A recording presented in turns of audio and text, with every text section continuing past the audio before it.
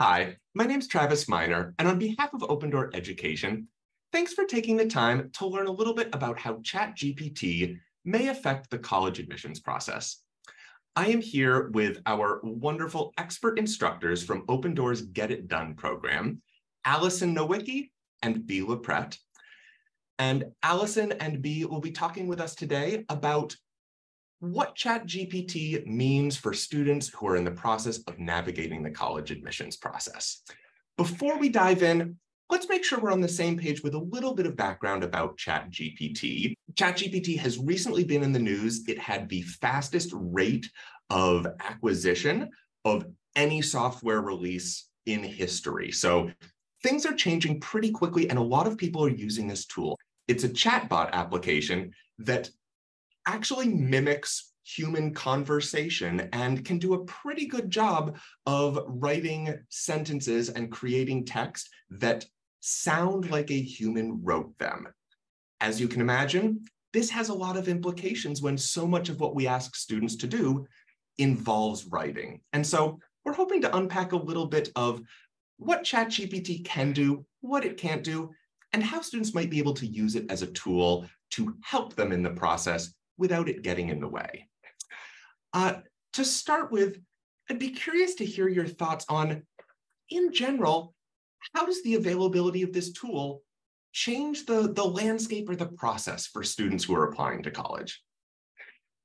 Thanks for asking that. So I think the thing that I have noticed the most with using any of these AI systems, and there are a few other ones other than ChatGPT that are sort of coming out or will be coming out soon, is it takes out some of the grunt work initially. So for example, if a student came to my office, it was our first meeting about, what are your particular interests in terms of colleges? And you put in, say, I'm interested in a 4-year large university that offers biomedical engineering, right? It will give you an initial list of schools, but ChatGPT itself is actually fairly old information. It actually will say that this is what the list that it's generated is old. It's like 2 or 3 years old based on information from 2 or 3 years ago, basically. So it's a starting point, right? It is not the end all be all of every college that might have this program or that you might be interested in, but it's a starting point. And I think for counselors working with students in this process, it can start the conversation, right? Like together you can generate this list of colleges, and then together you can say, okay, go look at these places and tell me what you think. And then you can continue the conversation later to sort of dive in more to what that student is particularly looking for. Or is there something about one school you didn't like or you did like, and that's where you sort of want to focus more. In terms of what that means and for an application, I think is sort of the next question. What does this mean for applications for kids that they're filling out? First of all, the grunt work of the Common Application is not going away. You can't use ChatGPT to answer those questions. So that stuff is still there for them. But in terms of the essay, I think Dr. LaPrette's going to get into more about writing and more specificity. But I think what we've seen so far with ChatGPT is that it can sort of start the process for you. It can help students to brainstorm. One thing I was thinking earlier was like, if you've started your essay and you're sort of stuck with where to go, you can use ChatGPT to sort of help you go another direction or sort of push you along. But I think in terms of, I think the biggest question is, can you just use ChatGPT for your essay, right? That's sort of where we're at. And I've spent a lot of time talking with colleagues who are on the admissions side in colleges, and they do this for a living. They read application essays, and they know when an application essay has been really tailored, that it's like it's too well done to be from a high school kid. You know what I mean? Like based on other things that they've seen in the application, that is too polished. And from ChatGPT, they're going to be able to tell that it's just too generic, that it doesn't really get into what we want you to talk about in your college admissions essay. It's not going to help you. So I think it might be helpful to turn it to Bea to give us some more information about the essay itself, and then we can go back into more of the other topics, if that makes sense. I thank you for lobbing that ball to me. And I think Alison really said it all when she said that it can sort of do the the grunt work. ChatGPT, in terms of anything, I think, just like companies are wrestling with, do we use ChatGPT for generic emails? That's also in the world of education. If you need something average and generic, ChatGPT is the perfect response. We are going to be putting some samples in with this webcast, and what you'll see is that ChatGPT really has nailed writing structure. It's got very strong grammar, understanding of grammar rules and punctuation, syntax, but ChatGPT is not a rewrite program. So it's not like you can put your kind of messy situation in there and it's going to keep your writing voice and suddenly produce this very sophisticated element. Colleges are looking for unique voices that jump out to them from the page, and a computer can't generate that for you. And it's also very identifiable, as Alison said, that it's a generic voice. This is the one area you don't want to be generic. You want to be unique, both in your Common App essay and especially in the supplements that you write for colleges. When a college says, why Cornell? And I asked ChatGPT, why Cornell? And you can see ChatGPT produced a really elegant 500-word essay about any prestigious school in the United States. So it's not going to help you in the college process. In a pinch, writing an email to your teacher about your late homework, ChatGPT is your friend. For this situation, for college admissions, when the goal is to stand out as a unique voice, this is not going to help you. It strikes me that some of the most memorable college essays are those that surprise the reader. And that doesn't, I mean, given that ChatGPT is a predictive chat model where it's sort of determining what is the most likely next sentence or next word in this sentence, that is, it sounds like it's built for the opposite of surprise and intrigue. I also think, and this is an Alison point especially, that so many of the applicants to competitive schools deserve to go to those schools. So in fact, what an admissions officer's kind of sad job is to find a reason not to admit a very strong candidate. And a generically generated essay is going to be the thing that puts them in the other pile. So it's not a risk I would ever let my own kids take. I think one of the pieces that I want to just touch on that B talked about was, much of the application is generic, right? Like list your activities. What awards did you win?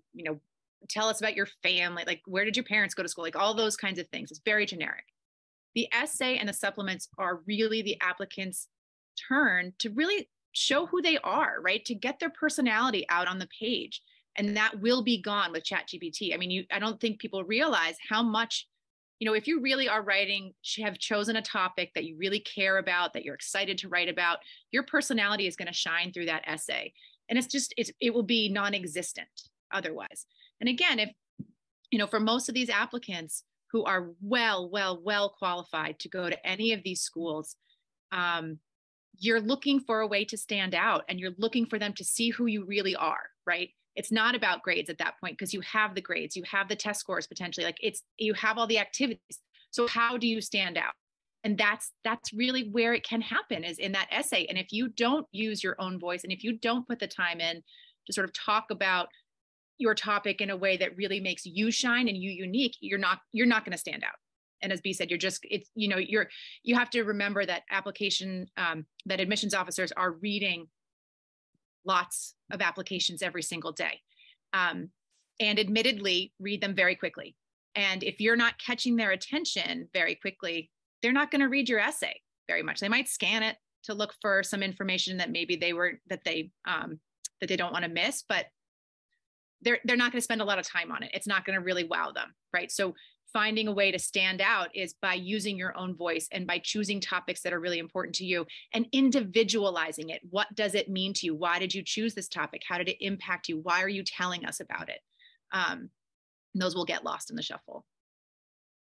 And I think one way to think about it, we often say to the kids, this is your interview opportunity. A lot of big schools, big state schools like, Michigan or Wisconsin don't conduct interviews. They just can't.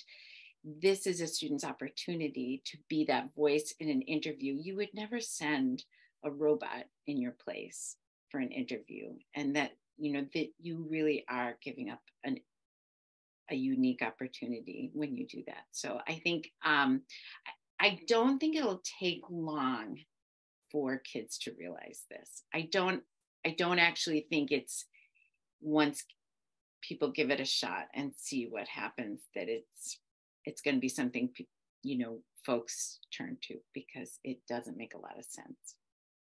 And again, I think just to go back to where we started, which is it's not wrong to sort of use ChatGPT as a way to generate ideas, as a way to start, right? Because sometimes the hardest part is starting your essay, right? Like just staring at a blank page can be really intimidating. This is my college essay. I don't really know what I'm writing about. So just as like a place to start, to generate, just to get your brain sort of moving and thinking is totally fine. It's like having a conversation with somebody, right? Like that's no different. So using it as a starting point to get you going is absolutely okay, but you cannot rely on it at the end as like without sort of changing it and moving in the direction that you need it to go to sort of reflect who you are. Hearing a lot of really important points here, including the idea that this is a discerning audience. You are not sending this to somebody who's never read an admissions essay and doesn't know what it should or would sound like if it's authentically written by a student, that you're not going to trick somebody who's reading tens of thousands of essays by slipping a ChatGPT essay past them. And also that why would you have spent 3 years of your high school life working hard, distinguishing yourself, and then take a shortcut when it's your opportunity to actually share a little bit of yourself with the school? It's really a missed opportunity.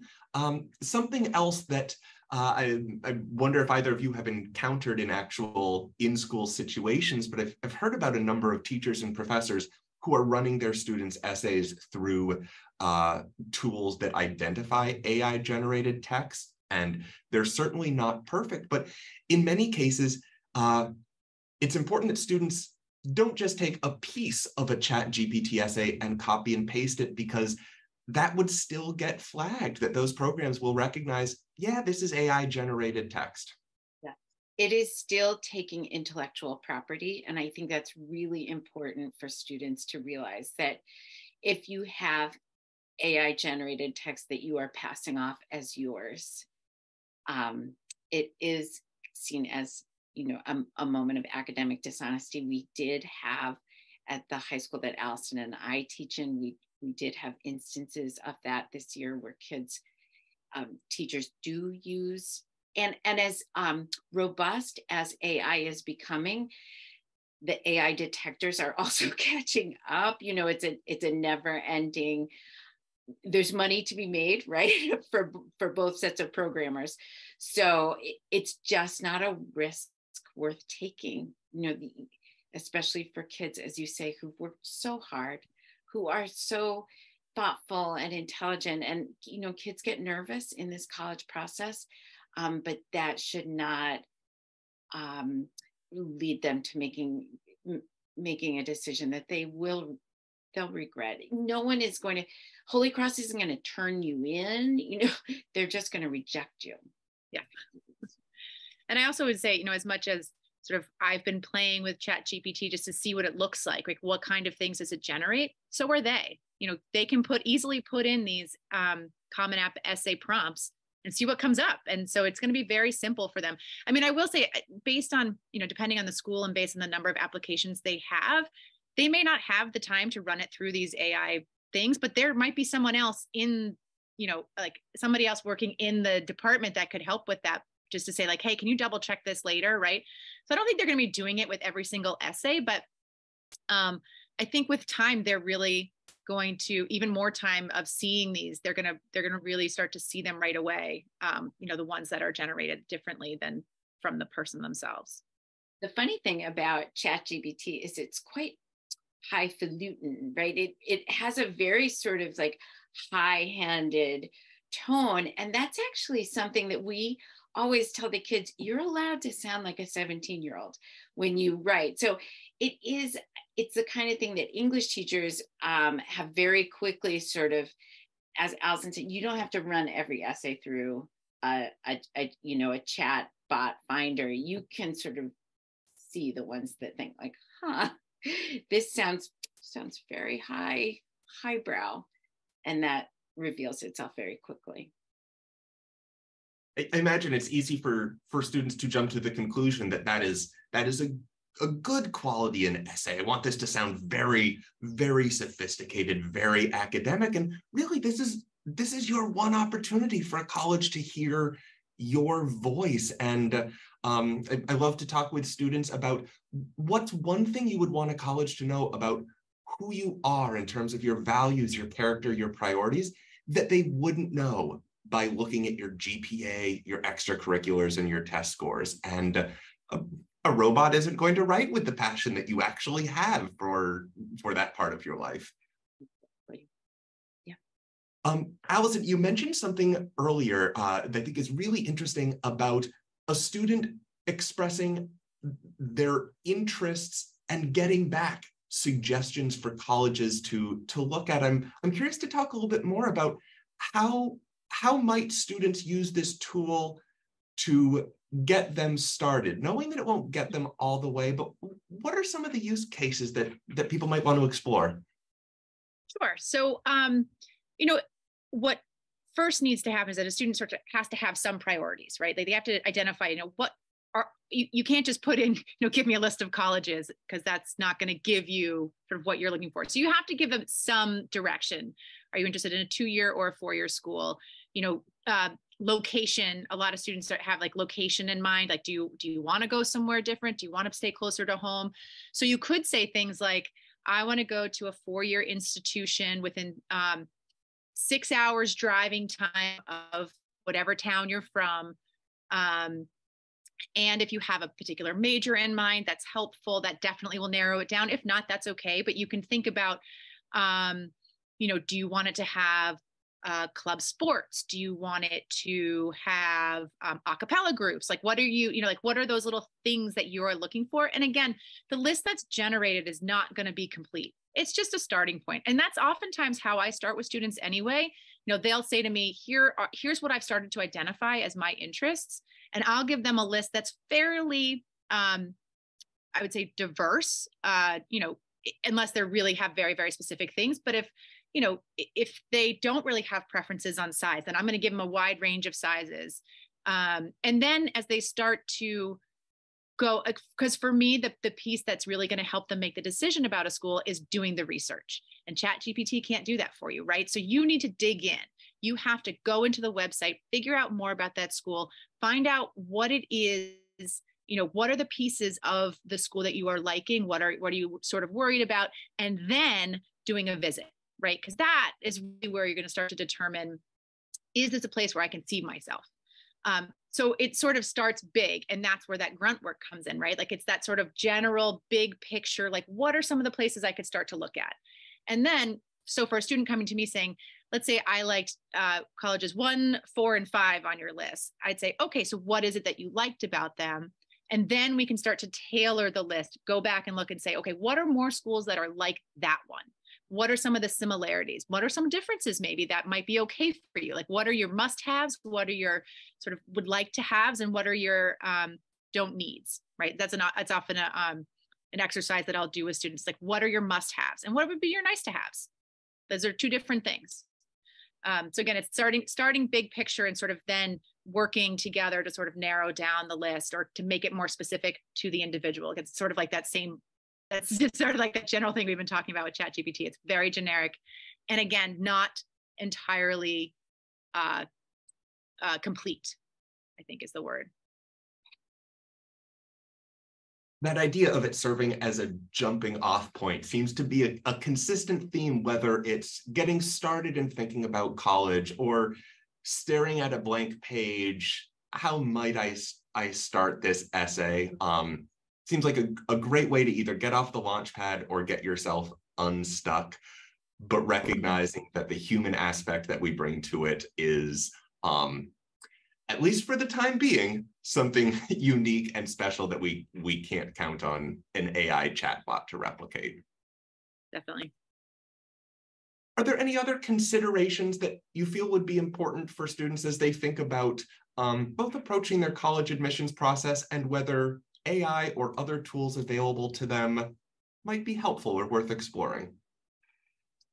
I don't know if this will ultimately be helpful. But one of the things Alison and I were saying is that it's great to think of AI right now the way we think of Wikipedia. Wikipedia is a wonderful tool to look up something quickly and get an overview. But we tell students, and we all know as adults, never to rely on it, that it isn't actually a citable source for rigorous research. It's just a starting point to find out general ideas. Exactly the same with ChatGPT. It's a good starting point. It is not an academic source, and it's not a great creative source either. So it's not that this is an exercise in, condemning any kind of AI bot, but it is really important to know its worth. It's absolutely true. And people can tell when you've just used AI. They can tell when you've just leaned on it. And that's not what a college is looking for when they're asking who among these applicants is going to be willing and able to put in the work to be successful at this university. You know what, Travis, I was also thinking, when you get to January 1st, at the end of the college admissions journey, it's usually January 1st for most people, we want kids to feel like they've done their very best and the rest is out of their hands. It's just entirely out of their hands. You can't feel that you've done your very best if you've used ChatGPT. I can guarantee that is not your very best.